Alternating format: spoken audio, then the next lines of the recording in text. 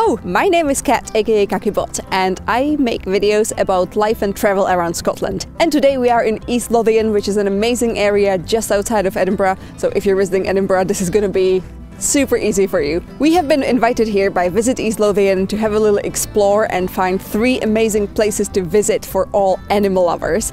And trust me, after I did some research, I found that East Lothian is a paradise for animal lovers. So in this video, we're gonna meet some alpacas, we're gonna meet some donkeys and some piglets, and we're gonna learn about seabirds. And if you're an animal fan, you're gonna have a great time. Our first stop is just behind us. It's the East Lynx Family Park, and I can't wait to see what animals are waiting for us there.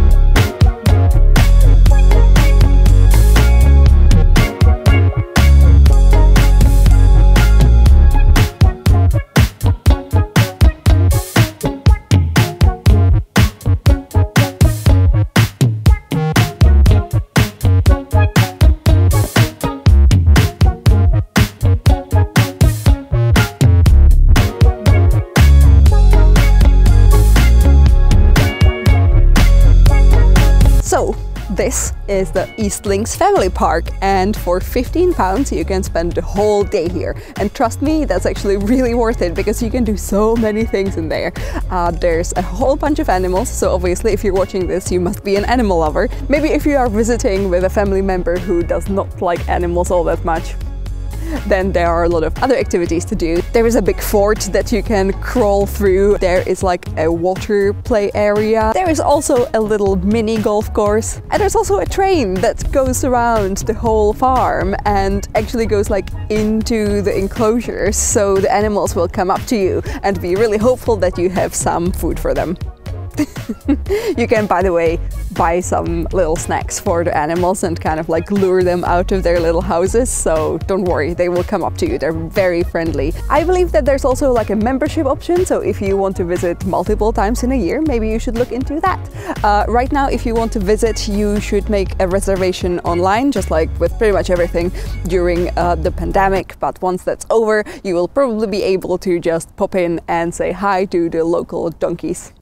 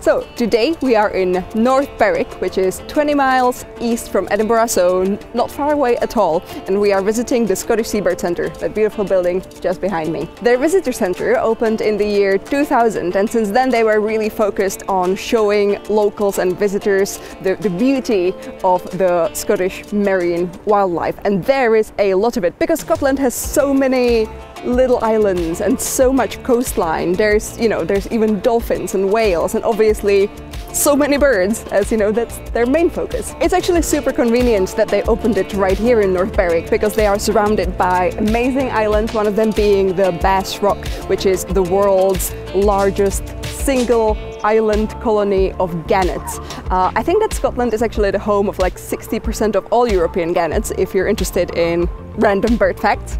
There's one right there for you. During the main season, which would be kind of between Easter and October, they do a lot of boat trips to all of these little islands, so you can see puffins and their baby pufflings, and you can obviously watch all of these majestic gannets. But right now it's actually not much of a bird season. Right now it's the seal season, and the boat trips unfortunately are not on anymore, but you can visit a visitor centre and see some baby seals on their webcams. We were even told that if we sit down and wait for long enough, we might see a baby seal being born, which is so cute.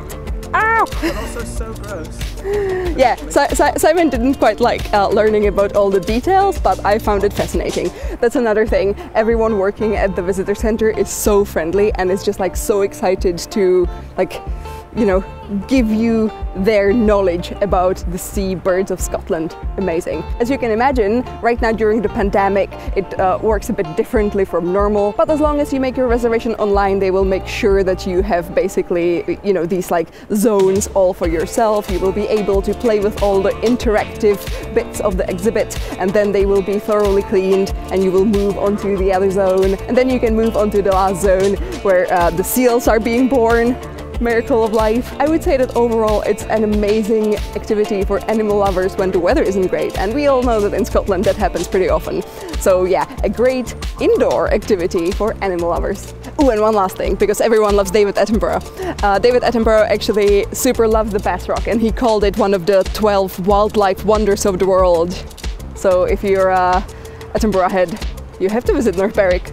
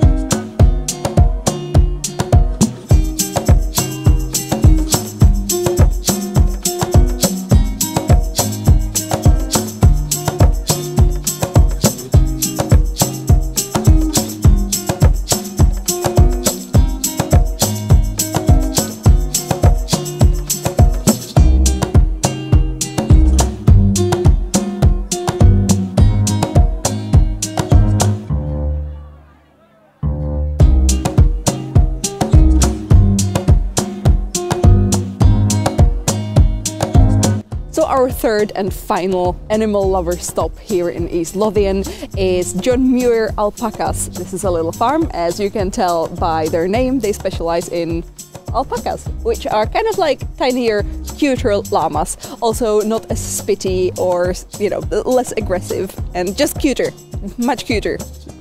Look at them. So cute. It has been a dream of mine for the longest time to walk an alpaca, so this video has now been basically my dream job to make. Yay!